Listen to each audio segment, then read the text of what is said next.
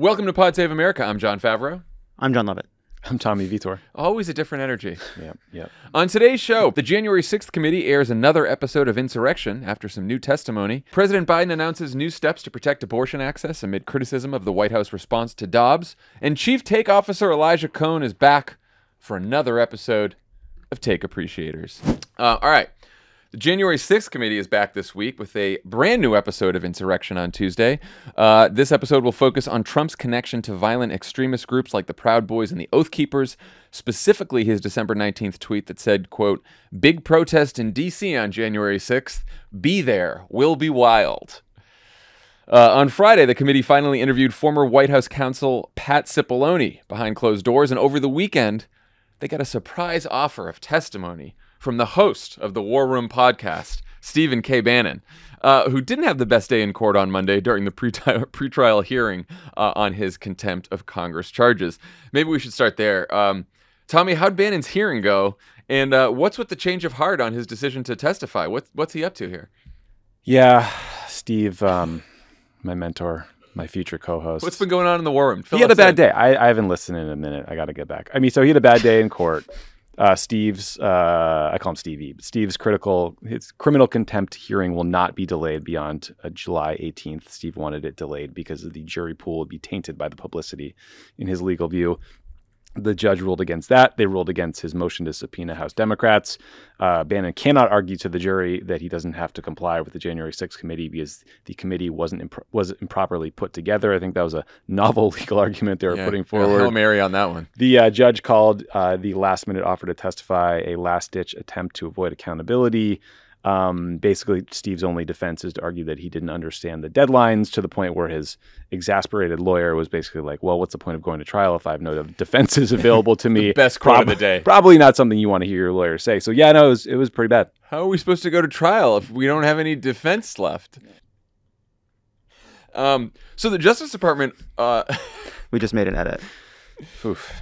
So there was also a Justice Department court filing related to Bannon's contempt case that came out on Monday that revealed that the DOJ interviewed Donald Trump's attorney, Justin Clark, 2 weeks ago. What's that about? Garland finally about to get him? No. Okay. Oh, shit. No, it was literally, I think, just about The contempt what case? they told Steve Bannon. And it seems like what Trump's lawyer said is, we never told them that there was executive privilege for what Steve Bannon said. Which is interesting, right? Because they've been making obscene, completely ridiculous claims about what executive privilege is or means this whole time. But for whatever reason, they chose on this to not help their boy Steve out. This is genuinely confusing. So there's a letter from October 6th. Clark instructed Bannon to, quote, where appropriate, invoke any immunities and privileges he may have from compelled testimony in response to the subpoena. He also told Bannon not to produce any privileged documents or testimony. Bannon's lawyers say, they were like, what does that mean? What like, give us more clarity on what specifically was privileged. But then Trump's lawyers didn't offer anymore. So my cynical take on this is that seems very convenient for everybody involved. Steve Bannon's like, oh, I was told everything was privileges, so I can't talk. Trump got a key witness to shut up. But now Trump's lawyer is throwing Bannon's lawyer under the bus. Bannon's guy is pissed. So it's a total mess. Well, I think as a lawyer, thieves. he can't be on the record telling someone to do something that isn't like that. Like, he can't give legal advice that isn't based in the law. He can't say this is executive privilege. Yeah, I mean, Trump's lawyer is saying, like, look, we certainly didn't say you had immunity from testifying. Right. Sounds like Steve Bannon's going to testify. Well, and I mean, I was worried when I first saw this that this was some stunt where Bannon just wanted to, like, talk on TV because everybody thought this was going to be like his messaging. But like clearly the January, Liz isn't going to let that happen. You think Liz woke up? Liz woke up today for the first time. This is Liz Cheney we're talking about. All right, she's going to save this goddamn country. All right, but it's also they're not going to put Bannon in front of. Bannon's going to do something behind closed doors first. But it's also funny because it's like Bannon, like right before his trial begins, is like, actually, I take back my crime. I take back my crime. Like he's driving back to the bank to put the money back. Well, that's how it works. Yeah, the prosecutors made that case in court today. They're like, no, you don't get to get rid of the contempt charges just because now you offer to testify. You already committed the crime. That's not how it works. You didn't answer the subpoena. Did you forget? Yeah, that's his last defense. Well, that's what the lawyer Yeah, literally his last defense is. It's an oopsie doopsie. Misdemeanor charges are punishable by at least 30 days or up to 1 year in prison upon conviction. I think there's 2 charges. There might be up to $100,000 fine. I mean, it's just what's just pure justice about this whole thing is he may get he may be guilty for contempt. And then he also is going to testify. Well, they're going to get the testimony anyway. John, judging by my viewing of the movie Double Jeopardy, couldn't you just do the time and then not testify? Like, what happens then? I think. Well, I don't know. I think he's making. I don't know. We'll see. Well, if I suggest you stream Double Jeopardy. Yeah, somewhere the host is strict scrutiny, you're just like cringing. Yeah, like, why don't you just fucking ask us for 30 seconds? Just give us a call. Bunch of 1L dipshits. Sorry. You guys are very smart. We're not. Speaking of closed-door testimony, Cipollone met with the committee for 8 hours on Friday. Lovett, what do we know about what they got out of him? First thing, one thing to note, this has been noted on Twitter, which I think is important. The closed captioning doesn't know how to spell Pat Cipollone, so he's often... Neither do I. So it's often in closed captioning as Patsy Baloney. Which is whatever that does for you, I appreciate it. I got a chuckle out of it, yeah. So he did, declare certain things privileged. There are certain things he refused to testify about, but spokesman for the committee said that he provided critical testimony on nearly every major topic. This includes information demonstrating Donald Trump's supreme dereliction of duty. I don't care about dereliction of duty. I roll my eyes at dereliction of duty. The part I like is where it says the testimony also corroborated key elements of Cassidy Hutchinson's testimony.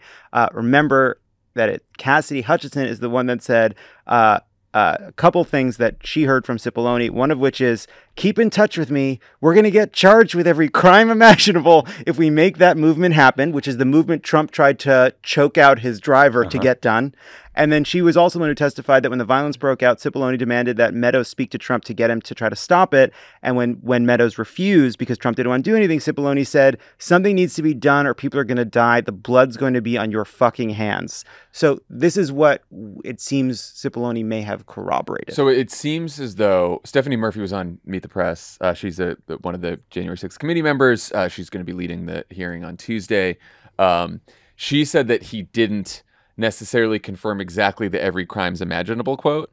But also they've said that he didn't contradict it. That's so all they're all saying That's that he all I didn't need. even confirm. So they kind of went with the different people have different memories of similar things. He did not contradict any testimony from any other witnesses. He also didn't necessarily confirm every Cassidy Hutchinson story. He doesn't need to confirm everything.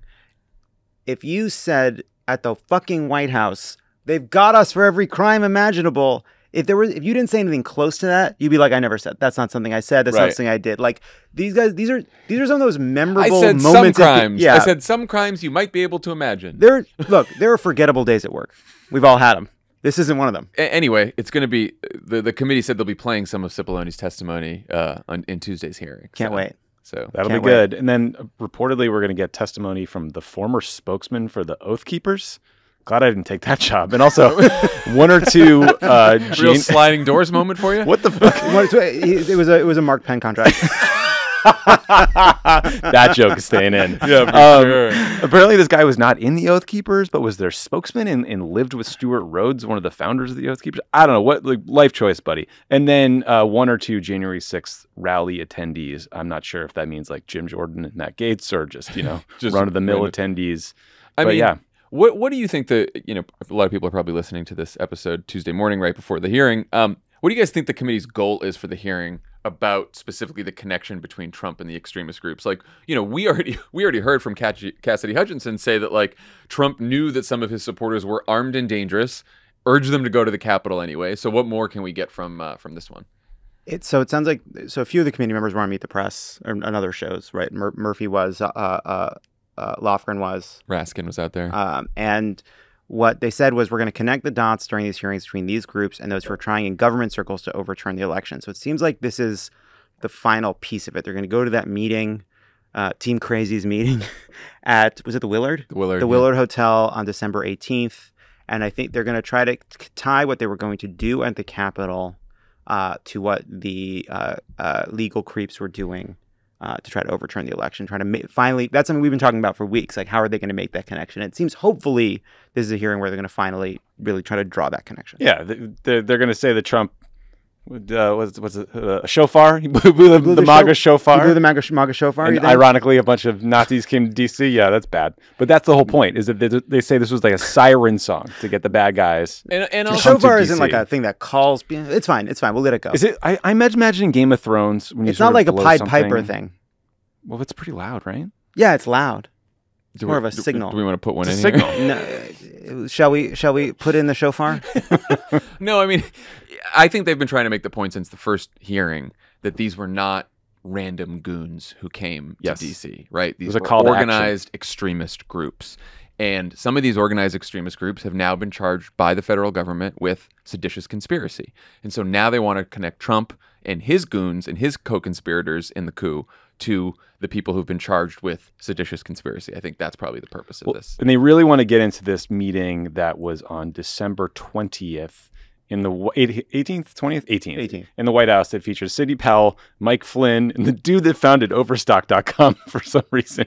Sidney Powell, who was going to he was going to appoint as special counsel, which was supposed to be about declaring a national security state of emergency. Wait, was that meeting at the White House or was that the one at the Willard? That's the one. There's one at the White House and one at the Willard. These meetings are everywhere. I don't know. We're going to get it all. It's all going to unfold right now. You're probably listening to this right before the hearing starts. But yeah, that seems like an important meeting to cover. Yeah.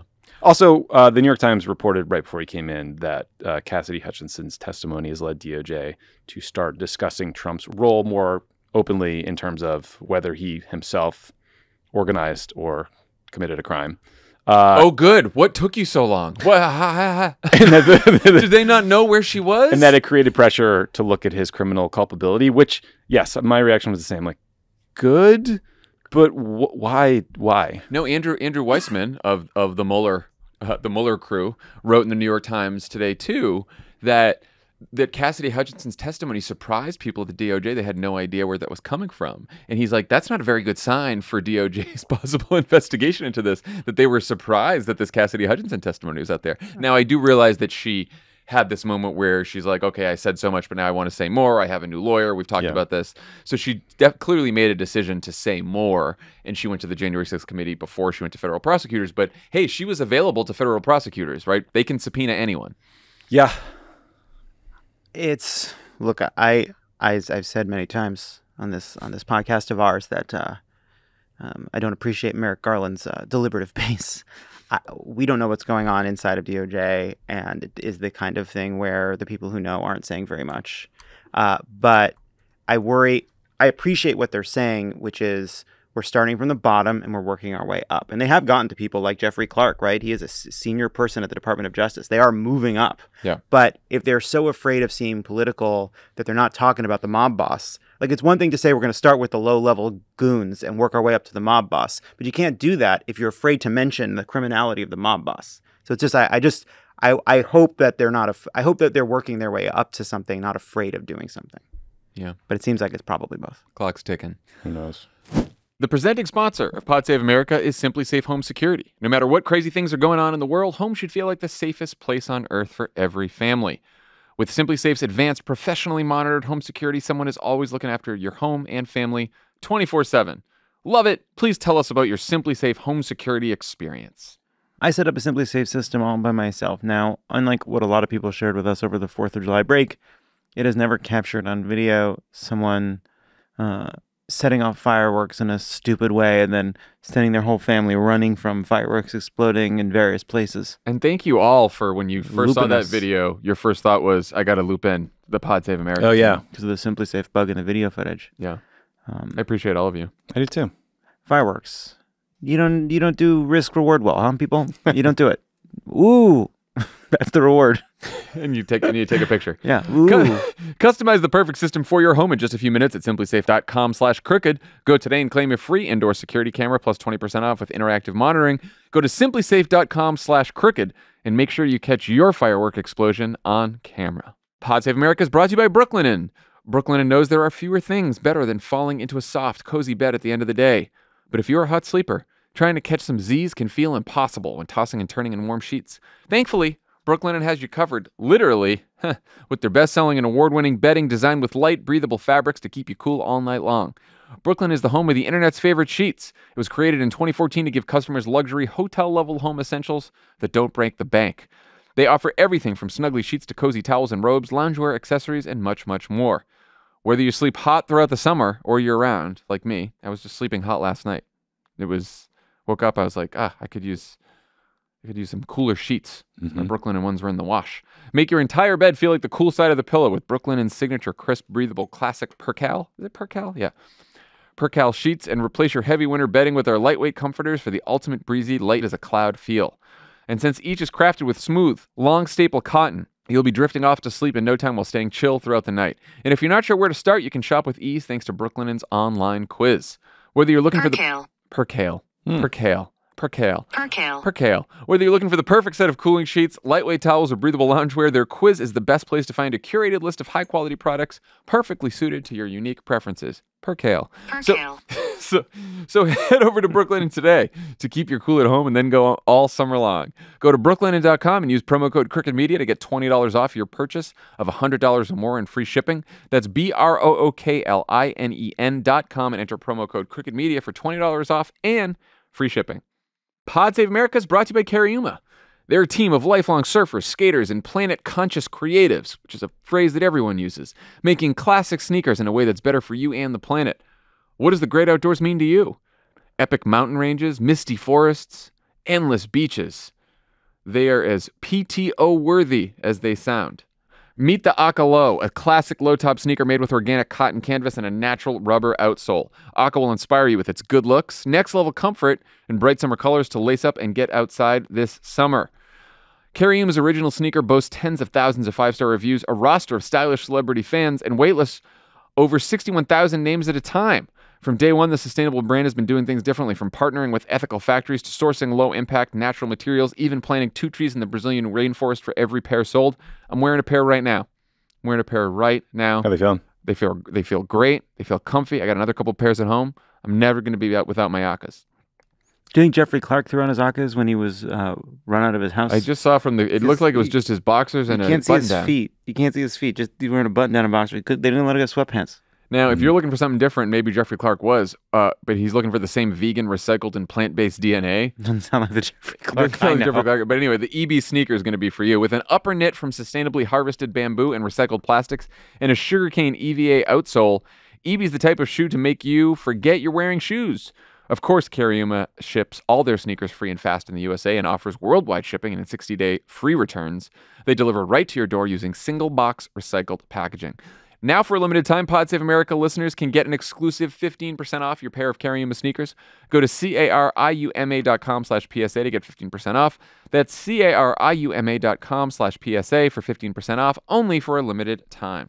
President Biden is off to the Middle East after holding a White House event on Monday to tout the first gun violence legislation in 30 years, and an event on Friday where he issued an executive order to help ensure access to abortion medication and emergency contraception. The president also said he's directed his legal and health advisors to determine whether he can declare an abortion-related public health emergency, which could free up more federal resources to protect abortion access. But he also reiterated that the only way to codify the protections of Roe as a national law is by electing a pro-choice Democratic House and 2 more pro-choice anti-filibuster Democratic senators in November. Biden also got angry during the speech as he described the story of a 10-year-old girl in Ohio who couldn't get an abortion in that state after she had been raped. Just last week, it was reported that a 10-year-old girl was a rape victim in Ohio. 10 years old, raped, 6 weeks pregnant, already traumatized, was forced to travel to another state. Imagine being that little girl. I'm serious. Just imagine being that little girl, 10 years old. Guys, what did you think of Friday's White House event, both the executive orders and the speech itself? Tommy, you want to start? I thought he did a good job talking about how extreme the Dobbs ruling was and the horrifying human consequences, as that clip, I think, showed. I think he did a good job telling a bigger story about the implications of getting rid of the right to privacy generally. That's an important story. That's a bigger piece of this. He tried to use the court's words against them, where they sort of cynically told women, like, oh, this isn't getting rid of abortion. This is just throwing it back to the states. And he said, we all need to vote. And I thought the substance of the EO itself was good. I thought the beginning of the remarks were a little bit confusing. There was sort of like a he was almost debating the court's legal analysis and going back to 1860. It was the least visually compelling option that exists to you in the White House. I'm doing parts I liked and parts I didn't like. Parts I didn't like, I think Biden speaking in front of the VP and the secretary, HHS secretary, in some books is not super visually compelling. It's not the most likely way to get on TV and get picked up. I think ideally you get him out into states, you have him talking with people impacted by the ruling as part of your messaging strategy. But, it's challenging to get the president out of the White House sometimes, I guess. Yeah, I think it's the best things he's done since the ruling came down. And I wish it hadn't taken 2 weeks to get to a statement as forceful and, combined with an action that seems like it had been in the works for a while. I think it was strong. I think he was clearly emotional and kind of giving people some of the intensity that they were looking for over the previous couple of weeks. There was an aside inside of the speech that I think caught some of the problem I think activists and other politicians have had with the way the White House has responded, which is he said, you have to vote. In the meantime, I'm doing this executive order. And there's something about the framing of it as like in the meantime, kind of diminishing the role the president can play. And I'm not disagreeing with a lot of the analysis that says that in many ways the White House is playing like a really shitty hand in the wake of this ruling, but it kind of captures the problem, which is regardless of how weak some of these levers are, there's a sense that they've been observers over the past couple of weeks and not proactive enough, not just trying things, not pushing the boundaries of what the president can do. Yeah, you want the cadence to be, I'm going to do this, I'm doing this, I'm doing this, and then in November, we're going to make sure we do this. It's that kind of... Yes. Now, again, back to Tommy's point, that's harder to do at the setting of the White House, right? And obviously, you can't just travel to anywhere just on a dime sometimes, but... you can at least, go to Michigan, where people were collecting signatures to try to get a ballot initiative on. It was good to finally see him angry about the consequences of the decision while he was telling that story of the 10-year-old girl. I think more of that is necessary, hopefully outside the White House. We should also add that the Biden administration today announced that hospitals must provide abortion services if the life of the mother is at risk, and they're arguing that that federal law on emergency treatment supersedes any state abortion restriction. So I'm sure that will get challenged, but that's what HHS came out with today. Very important. The New York Times said that Biden's executive orders on Friday stop far short of demands from abortion rights advocates. What else could Biden do on his own without Congress to protect abortion access at this point? So one step that a lot of groups have been calling for and some in Congress have been calling for is declaring a public health emergency. There's been some calls for providing abortion access on federal lands, but you see a lot of disagreements even among activists about if that could work or not, and it might put people at more danger. There really does seem to be a disagreement about that. I went deep on this and started reading all because a bunch of legal experts are publishing op-eds about this. It looks like, so if the federal government owns federal land in a state where abortion is restricted, the federal government could set up an abortion clinic, right? And ideally, the abortion providers and the patients could not be prosecuted while they were on that federal land. The second they step off that federal land back into the red state, there could be people just waiting for them to arrest them and prosecute them. Now, they could possibly win that legal battle, but I think from the administration standpoint, they're thinking the risk is not to the federal government in doing that. The risk is to the provider, the doctor, the patient. Mm-hmm. So I think you can argue it both ways. You can say, well, we'll try and someone will have a test case and let's see what happens. With this court, of course, you don't have high hopes for that. I mean, the question is, are there jurisdictions where you have a local prosecutor who said, I will not prosecute these cases, and then you could figure out a way around it? Well, now you have to overlap. Where's the federal land with the jurisdiction? So I think there's not a lot of spaces where all that exists. I think there's more, like, people sort of talked about this as like, we're going to set up a clinic in Yellowstone National Park. Like, that's not really what it is. Like, DOD owns a ton of land. The VA owns a ton of land. Some of them have healthcare facilities. So I agree with you that you're trying to create a Venn diagram with a lot of overlap, and it's complicated, but it's not like, I think, creating some clinic, a hospital from scratch in the middle of the Rocky Mountains. I think it's, Yeah.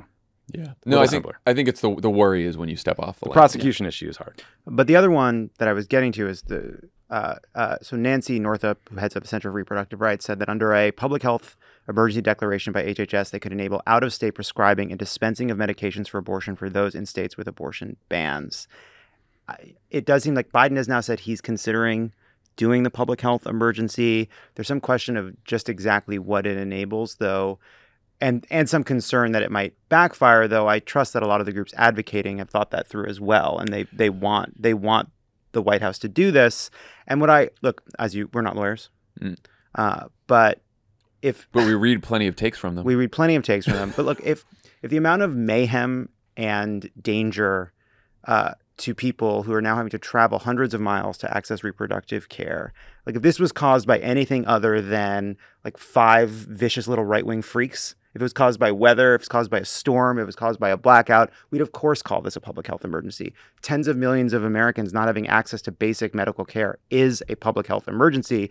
We're just uncomfortable with the fact that it's being put upon us by judges as opposed to some natural disaster. But it is an emergency. This is a problem in government that has been around for a long time, which is bureaucracy, and particularly legal bureaucracy, just sort of snuffs out every interesting creative idea. Yeah. and you can, and the tell is in some of these stories, it's like there are some in the White House who do think that they should do the public health emergency, that they do think they should do that they thought about the abortion clinics on federal lands, right? There's always sort of a debate because some people think maybe it could happen, and then there's a lawyer that tells you that it shouldn't happen for some reason, or there's a bureaucrat that tells you it shouldn't happen. The criticism I had the least time for was don't politicize public health. It's like, I'm sorry.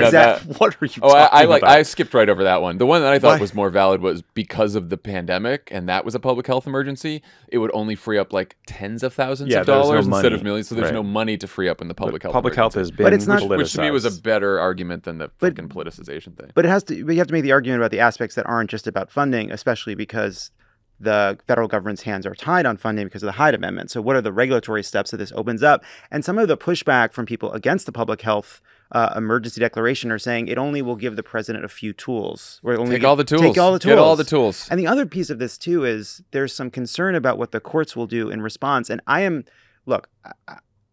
think it's worth appreciating that this White House has always, just as a posture, has moved toward decisions that they think will do the most good, and have not been very receptive to kind of signals and kind of big displays that don't actually make a difference. But if your concern is that these things are going to get shut down by the courts, at a certain point, let them get shut down. Do things, show people what the courts are doing to restrict access to abortion.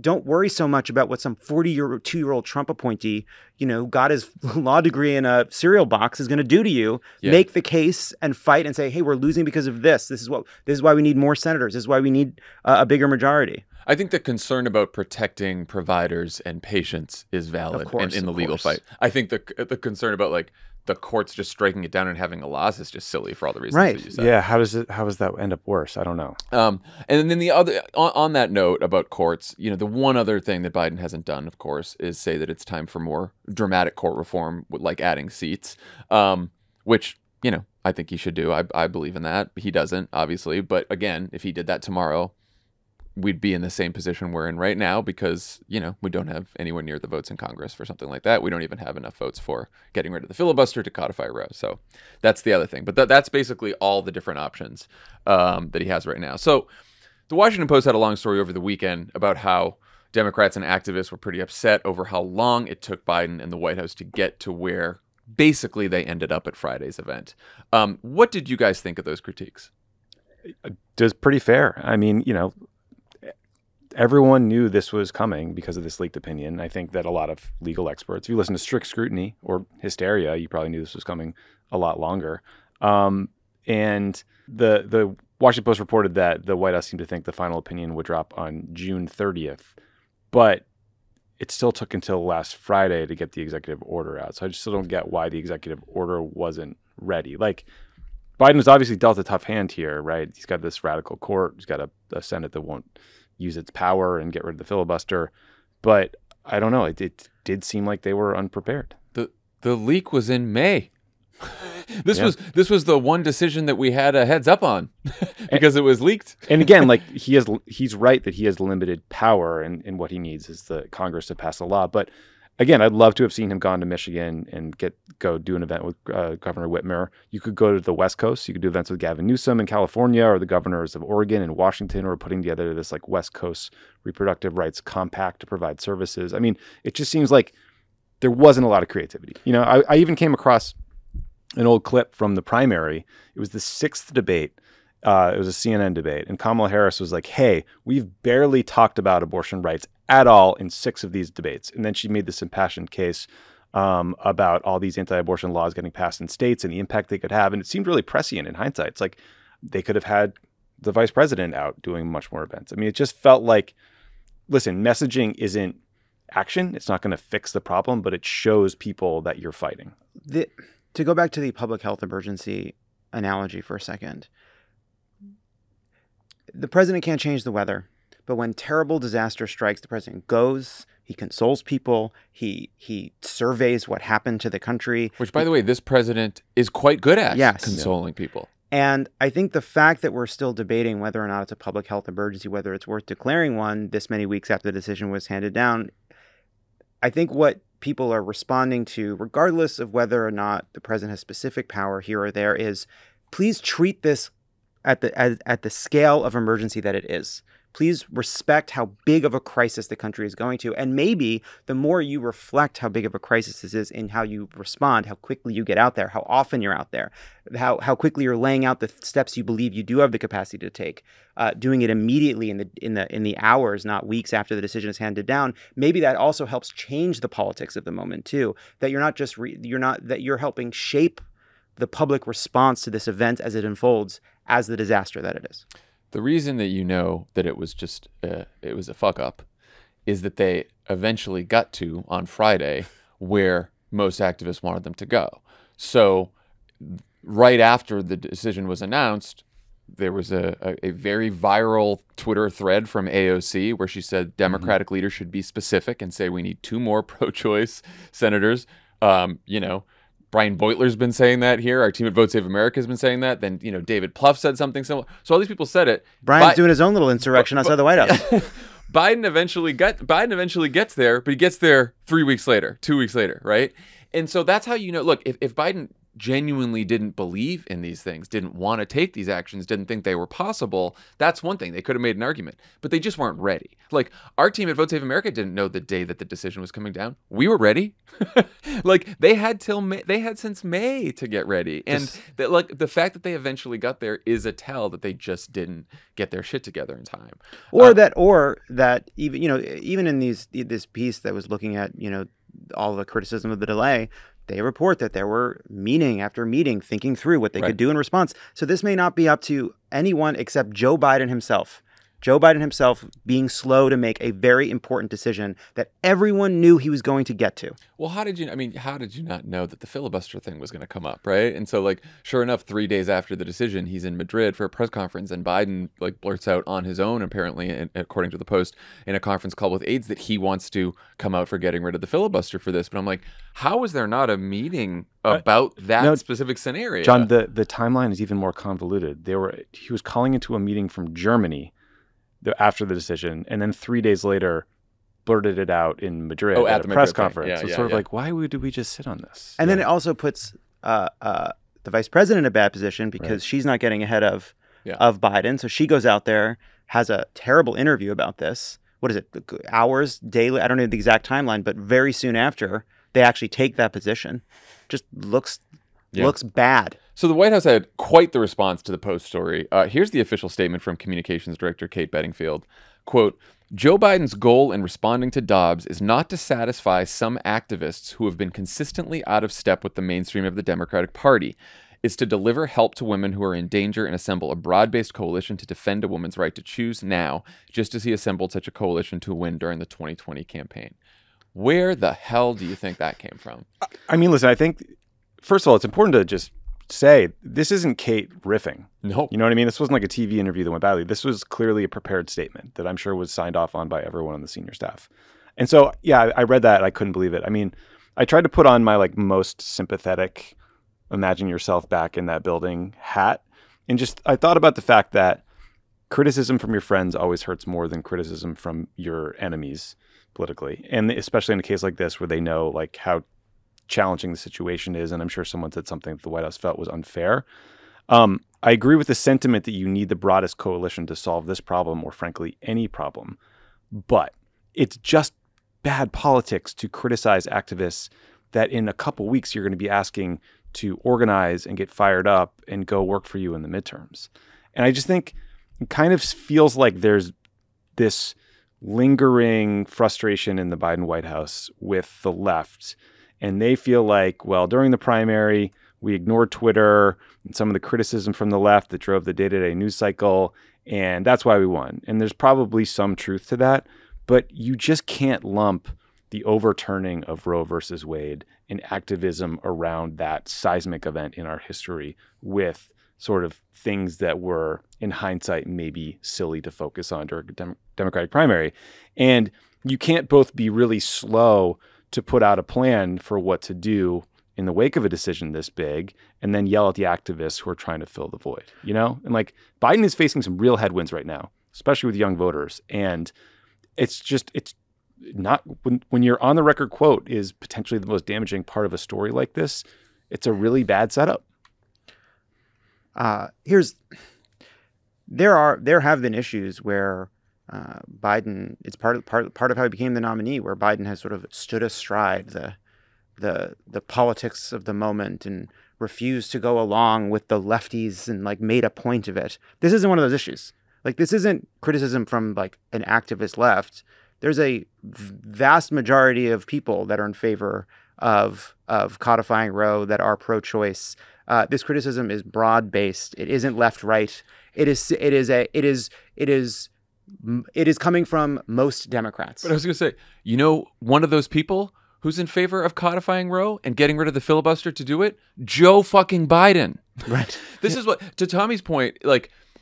Her quote, I read the quote so many times. I was so angry. I've like rarely been this angry seeing something come from the Biden White House, because it's like that quote, the whole rest of the story was basically about how like, yeah, the White House was slow, but they got to a good place, right? And and the president had just gotten to a good place on Friday. We just talked about the speech, you know, little improvements here or there, but finally he got there. He's in the right place. And then because they're so pissed at activists and so angry, they decide to put that statement out, which is not even a true statement, which is like, even if you take her argument, like you said, that activists are out of step with the mainstream of the Democratic Party. Yeah, on some issues, sure. We're some of those activists sometimes. That's fine. Whatever. I'll point out those issues. But like on this issue, you have the president of the United States just taking the position. Then the president goes out on Sunday and they ask him, what do you have to say to the protesters that are protesting in front of the White House? And Joe Biden says, keep protesting, keep protesting. Yeah. So he tells the protesters to keep protesting. And Kate Bedingfield told the protesters that they're out of step with the mainstream of the Democratic Party. It is it was one of the worst unforced errors I've ever seen from this White House or any Democratic White House. I could not believe it. It is actually baffling. It's actually just, it's baffling, especially because this isn't a moment where there's nothing to be gained by dividing up the party on this issue. There's just nothing. We all have to hang together to win this next. I mean, again, and we're all on the same side in this fight, right? I mean, that's the other half of the quote. He wants to assemble a broad-based coalition. It's like, yes, that's exactly the point. So you can't kick the shit out of the left. Like, which activists out of step with what mainstream? Like, what, you know that someone was mad about something specific and drew up a quote in a way that just pissed off literally everyone. And I felt deeply frustrated because like I feel like us on this show, we're like always trying to put ourselves in the shoes of the people working in a government and how hard it is to actually govern versus campaigning. And like there is, I think, some understandable, but some I think silly frustration with the rejoinder, which is we need to win more seats because we fucking do. But when you lash out at activists and then go vote, it feeds into that cynicism with pointing to electoral politics and turnout as part of the solution. And I think that's damaging for all of us here. And again, it's like we can talk about specific provisions, specific issues. Like if you don't think that abortion clinics on federal lands is a good idea because you're worried about what will happen to providers and patients, like maybe we can disagree on that, but totally understand that that's your view. If Joe Biden just is not there on court reform yet, I disagree with him. I think we should reform the court. But you know what? That's his position. We'll keep trying to persuade him. just saying, oh, you fucking activists are out of step with the party. That's not the way to do it. That's not the way to make the argument. It'd be one thing if there had been a vote. Like if there had been a vote where there'd been a different version of codifying Roe that like tried to answer the concerns of like Collins and Murkowski, that was more conservative and didn't go far enough, and there was a dissensus amongst the left, and some Democrats were saying we're going to sink this thing because it doesn't go far enough, right? Like you can come up with a scenario where you could have seen some intra-left issue being important in this moment. That has not happened. That is not what we are because seeing. Joe Biden signed on to the legislation that doesn't just protect Roe, but would expand Roe. Right. so her boss is in the wrong position. I mean, it's wild. I won't keep going. I couldn't believe that it happened. One note of optimism before we move on. There was another development. Tommy, you've been talking about Michigan a lot. Organizers in Michigan announced on Monday that they turned in over 750,000 signatures to get a ballot initiative this November that would enshrine the right to an abortion in the state's constitution. In order to qualify, they needed just over 425,000 signatures. They got over 750,000, which is huge. If you all want to support the campaign in Michigan, as well as the campaign to stop anti-choice ballot measures in Kansas and Kentucky, remember there's a vote in Kansas on August 2nd. That's going to be the first time there's an actual vote on abortion in the states since Dobbs. You can donate to Vote Save America's Fight Back Fund at votesaveamerica.com/fightback. All right, when we come back, Take Appreciators. Pod Save America is brought to you by Keeps. Keeps offers a simple, affordable, stress-free way to keep your hair via convenient virtual doctor consultations and medications delivered straight to your door every 3 months. You don't have to leave your home. 24/7 care and support. Keeps has got a network of expert medical advisors, prescribers, and care specialists to support you in making your hair goals a reality. It's cheap. Treatments start at just $10 per month. And Keeps offers generic versions of the 2 FDA-approved medications to prevent hair loss. Treatment plans are affordable, typically half the cost of pharmacy prices. Keeps has got everything your hair needs delivered straight to your door with discreet packaging and proven results. Remember, prevention is key. Treatments can take 4 to 6 months to see results, so don't wait until then. Don't wait until then. Act fast. When it comes to your hair, save more, spend less. Ladies, fellas, and everyone in between, if you're ready to take action and prevent hair loss, go to keeps.com/crooked to receive your first month of treatment for free. That's keeps.com/crooked to get your first month free. keeps.com/crooked. Pod Save America is brought to you by Stamps.com. When you're running a small business, every second counts. So why are you still taking time out of your day to go to the post office when you could be using Stamps.com instead? Stamps.com makes mailing and shipping quick, easy, and cost-effective. That's why we've used Stamps.com since our early days here at Crooked Media. For more than 20 years, Stamps.com has been indispensable for over 1 million businesses. With Stamps.com, you get discounts you can't find anywhere else, like up to 30% off USPS rates and 86% off UPS. Stamps.com seamlessly works with Shopify, Amazon, Etsy, eBay, and more. All you need is your regular computer and printer. No special supplies or equipment. You're up and running in minutes, printing official postage for any letter, any package, anywhere you want to send. We love Stamps.com. Used it forever. Back when we didn't even have that many letters to send or anything to send. Now You would send nothing. we send all kinds of shit. And guess what? We don't go to the post office because we use Stamps.com. And it comes with that free digital scale. Stop wasting time and start saving money when you use Stamps.com to mail and ship. Sign up with promo code CROOKED for a special offer that includes a 4-week trial, plus free postage and a digital scale. No long-term commitments or contracts. Just go to Stamps.com, click the microphone at the top of the page, and enter the code CROOKED. Pod Save America is brought to you by Truebill. You'll never guess how much subscription companies charge you every month. On average, nearly $200. It's a lot. Make your subscription submit with Truebill. Wow. Okay. Didn't see that. That's Make your funny. subscription Okay. submit. Truebill is the new app that helps you identify and stop paying for subscriptions you don't need, want, or simply forgot about. On average, people save up to $720 per year with Truebill. Because companies make subscriptions hard to cancel, Truebill makes it incredibly simple. Just link your accounts, and Truebill will cancel your unwanted subscriptions in one tap. And your Truebill concierge is there when you need them to cancel unwanted subscriptions, so you don't have to. I was asking about this the other day with Ben your Rhodes. co-host. He was like, what's that thing we do where we unsubscribe stuff? Gave him the Truebill code. He's making a weekend of it. Yeah, I can see Ben being behind on some cancellations. He's still subscribed to George Magazine. Truebill has over 2 million users and helped save them over $100 million, like Matthew B. In a matter of seconds, he saved $660 a year on his DirecTV bill. Saved $840 a year on car insurance. Don't fall for subscription scams. Ben R. saved $200 on Blob Monthly. Start canceling today at truebill.com/crooked. Go right now, truebill.com/crooked. It can save you thousands a year. Truebill.com/crooked. All right, we are back with another round of Take Appreciator. Here our host of Take Appreciator, Chief Take Officer here at Crooked Media, Elijah Cohn, is with us once again. Hey, John, Tommy. Hey, Elijah. How's it going? Good to see you. Hey there. Welcome back to the Take Appreciators. Thanks for having us. I'm going to share some takes with you all. The producers have seen these takes. You guys have not. Mm-hmm, that's right. That's how it works. Promise. You all will react and then rate them on a scale of 1 to 4 politicos, with 4 being the worst. Now, we put this together pretty quickly, and Andy encouraged me, because we don't have an interview today, to have several. So would you guys be willing to go over? Oh, boy. Why don't we go allocated 3? Why don't we go till the exact moment we don't want to go any further? Why don't we try that? Okay. I may have to change my order because there's some that I found later that I really Okay, like. well, do your favorites. Get your favorites out there early, because you don't know when Lovett's going to just cut this thing. Yeah. You can't be like Biden and wait 2 weeks to get to the point, you know? I'll take that note to heart, and we'll start with this one. That is an alley-oop for you, Lovett. You're tweeting about this piece. I actually put it on my radar in the first place. From the New York Times. I know this one. A piece titled, "The Far Left and Far Right Agree on One Thing: Women Don't Count." All right. So this piece, in its own words, says that the right has dedicated itself to stripping women of fundamental rights, while the fringe left is also misogynist because of trans-inclusive language. Here's how the piece concludes, quote, "Whether Trumpist or traditionalist, fringe left activist or academic ideologue, misogynists from both extremes of the political spectrum relish equally the power to shut women up." Huh. Op-ed or like a regular writer for the Times? It's an opinion piece. If you guys want to take a guess about who wrote it. I mean, I think Lovett and I know who it is. We know who it is. I do not.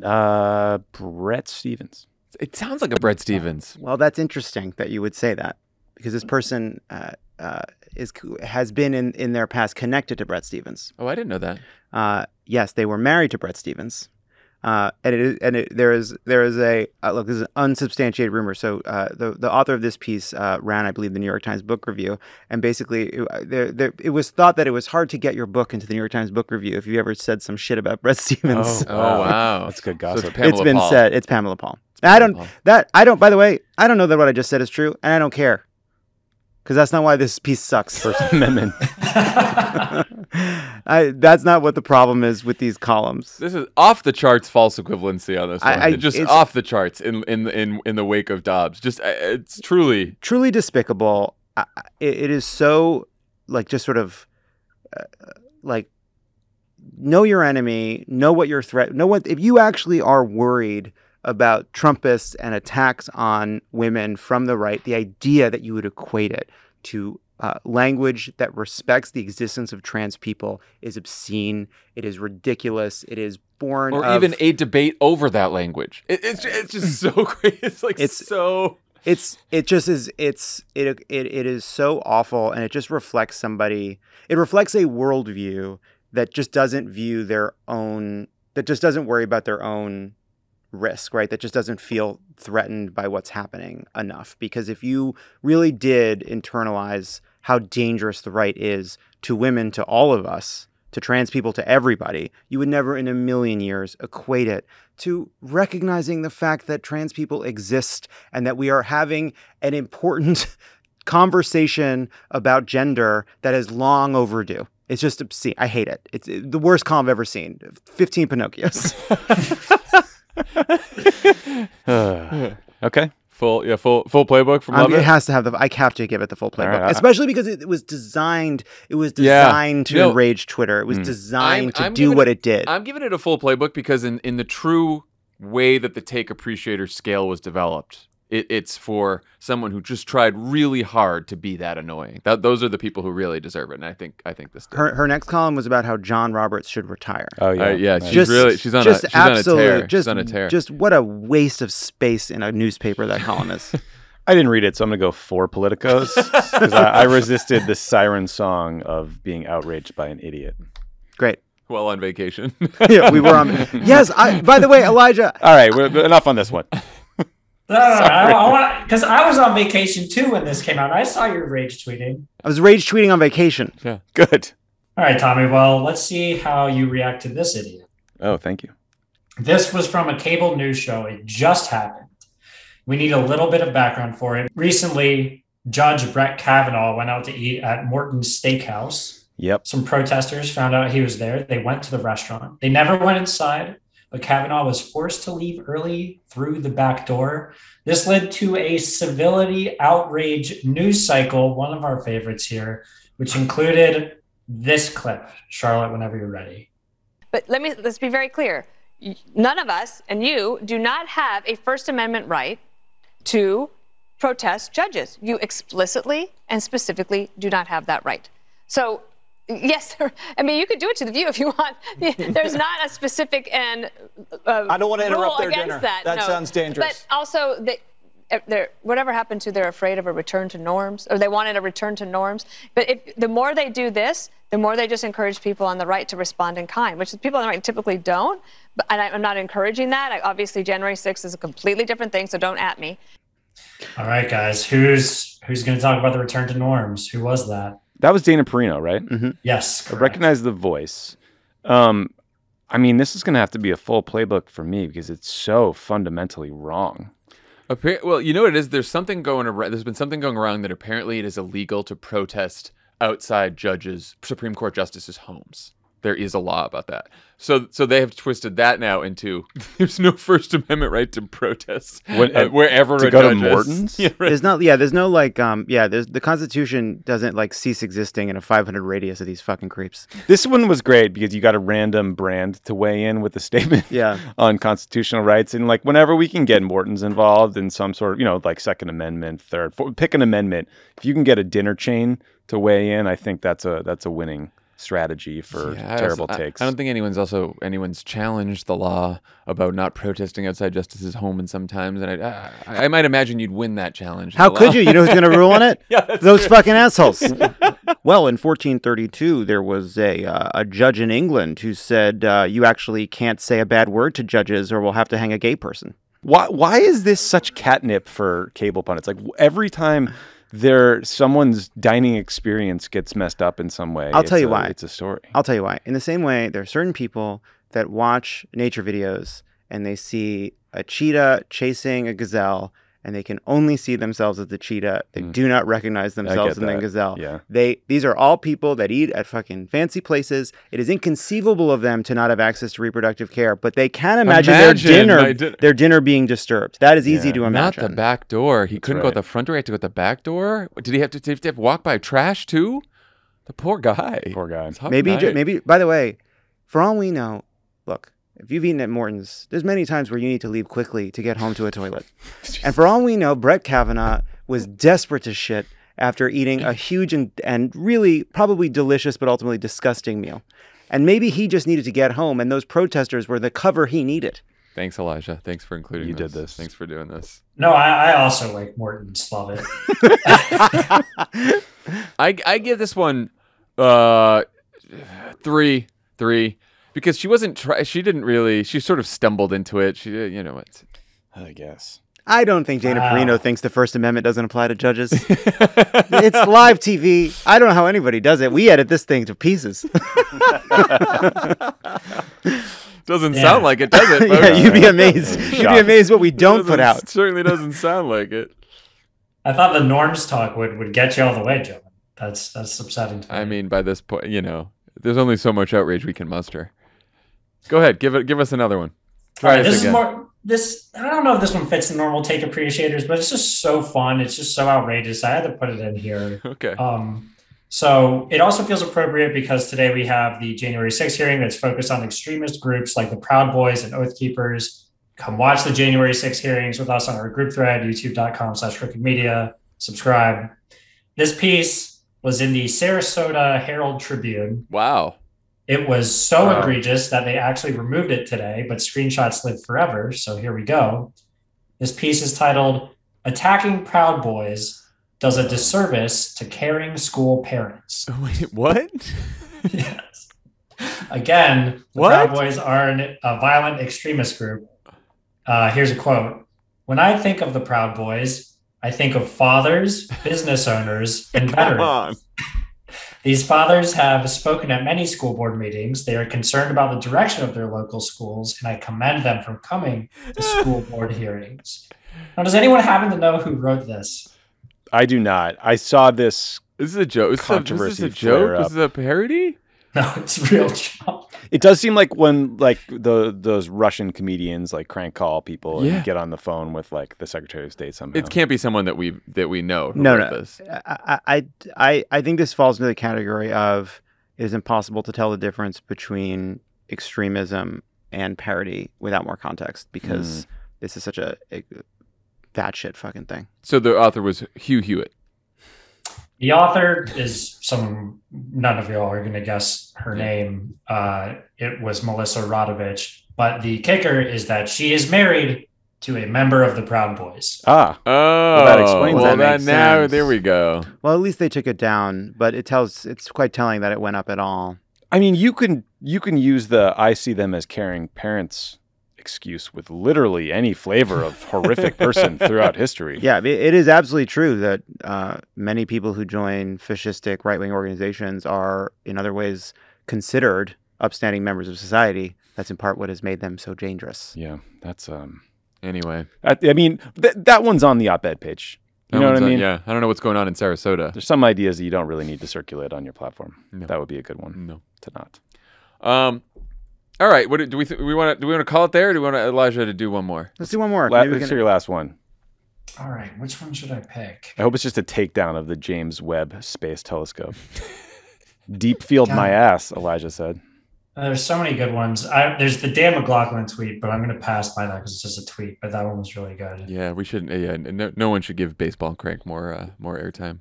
All right, I think this is a fun one. I could get some debate going here from you guys. It's from Politico magazine, so kind of the namesake for the segment here. Sure. It is titled, "If Tucker runs in 2024, here's who the Democrats need." All right, the spoiler, it's Jon Stewart. So the piece stipulates that Biden should run again, but if he doesn't and Tucker does, Jon Stewart should run. Here's a quote. "If Biden doesn't run, Stewart would start with a massive name ID advantage over any Democrat and a vast legion of Daily Show viewers. The show ended 6 years ago, but Trump's jump from TV to the White House has taught that viewers, even of a declining reality series, can be committed voters. By that measure, Stewart starts off better position than anyone else in the Democratic field from the start." Man, that is some impressive brain poison right there. I don't hate it. I don't hate it. He fulfills my number one rule, which is famous before 2010, That is, yeah. which is true for any streaming service Check or any that box. politician who's going to be president. You got to be famous before 2010. Look, I'll say what NBC executives said about a lot of comedians in the 1990s. Too big a leap. I think that That was for Elijah. this person needs to look. I love Jon Stewart. I love The Daily Show. It was not watched by that many people. Is what this person I think is missing. It was a very niche thing. I like Jon Stewart too. I think if we're going to run a comedian for president, I think we go with Gutfeld. Colbert. Oh, there's a Gutfeld. I would want our side. I think that's someone Gutfeld. Yeah, It's Gutfeld. Colbert's someone It's who's got Gutfeld, everybody. national audience on CBS. Throw in the middle of towel, it's country, Gutfeld. Politically astute. I'm going for All right. Colbert. Colbert also hasn't evolved the sort of cranky grandpa energy that Jon Stewart has. Yeah, You know, it's a which I enjoy. I find very funny, but was I think a big it's fan of The Daily Show. challenging politically when you need to like talk to people you don't like.